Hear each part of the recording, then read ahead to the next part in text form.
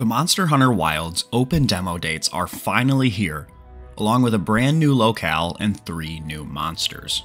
Since I know you guys are all here to look at the demo dates, here they are.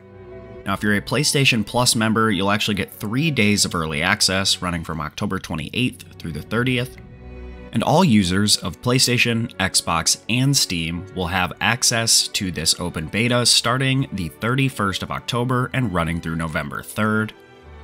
If you guys are as excited for this demo as I am, be sure to drop a thumbs up down below.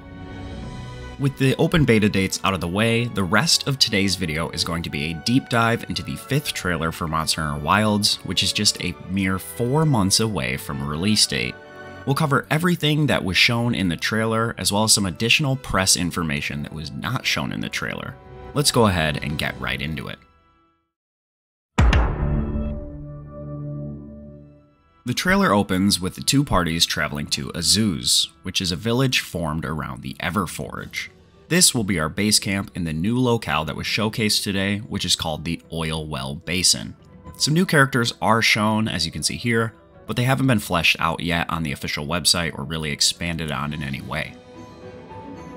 We then get a look at some new small monsters here in this new locale. We have these little lizard dudes who are getting headbutted by some small wyverns. We then enter the caves of the Oil Well Basin, checking out various endemic life along the way. We get to see the oil pouring out of these huge drainage pipe structures, as well as exploding up from the ground, which leads us to the reveal of the first of 3 new monsters, Rampopolo. This little guy is a brute wyvern that clearly resembles the weapon and armor from the hammer weapon showcase, as you can see here, and it resides deep in the oil silt of this biome. This guy looks like a total menace to hunt, with poison gas and exploding oil looking like it'll cause me a few carts. In the press release, it's stated that Rampopolo expels toxic gas from its tongue, which is used to first weaken its prey, before it uses its tail to inject a gas into the surrounding tar, causing it to explode like you can see in the trailer. As we fight Rampopolo, we get to see another new monster dive into a turf war. This funky monkey is known as a Jarrakan, who often fights with Rampopolo for territory in the Oil Well Basin. A Jarrakan is a new fanged beast that shows up mostly in the inclemency period of this biome, which is called the Fire Spring.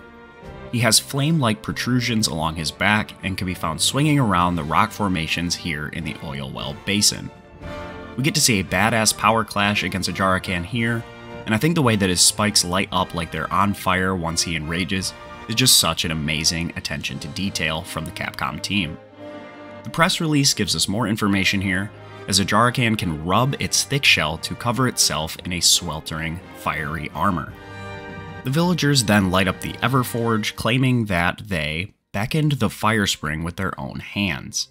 Now, of course, the Fire Spring is the inclemency period in the Oil Well Basin, and as many of you will know from my previous videos, we will be able to change the period or time of hunts that we want to go on from these base camps, so this is kind of a nice detail to add some realism to that.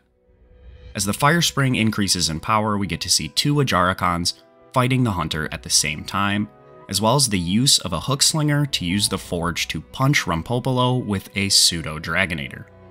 Next, we see a sick plunging attack with a new lance onto a Jarrakan, followed quickly by the overheating of the Everforge.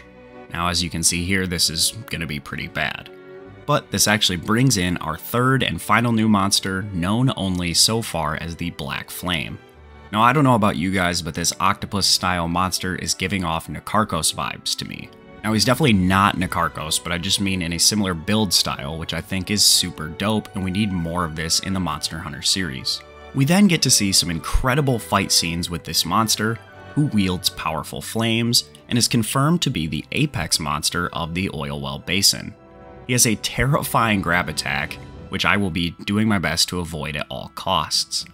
He seems to secrete the oil from this basin through specialized tubes, which he can then light a flame to bathe hunters in hellfire. And that's about it for this one, guys. If you did enjoy the video, be sure to drop a like down below. Keep an eye out on this channel when the open beta drops, as I'll be trying to do some hunts with you guys, as crossplay is confirmed to be in the open beta, So I'll be hopping on early for that PlayStation Plus one, as well as running some PC for the later dates. If you're new to my channel, if you're new to Monster Hunter, or if you find yourself coming back here on the regular, be sure to subscribe. This channel is going to be the best place to find news, guides, sets, and much, much more for Monster Hunter Wilds in the coming months and upon release, so subscribing is the best way to make sure that you never miss an upload. With all that being said, I want to thank you guys so much for watching today's video. I wish you all a good day, happy hunting, and I'll see you in the open beta.